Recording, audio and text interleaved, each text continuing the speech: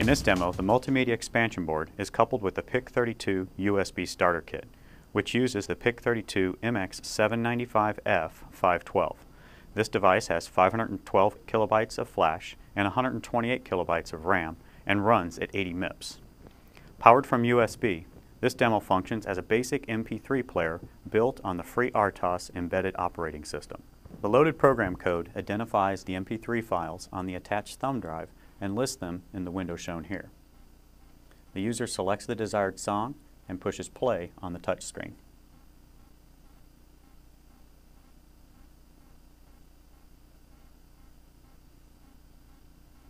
Once playback begins, the two other windows display real-time waveform information and a real-time 64-point fast Fourier transform, and spare CPU time is shown on LED 1.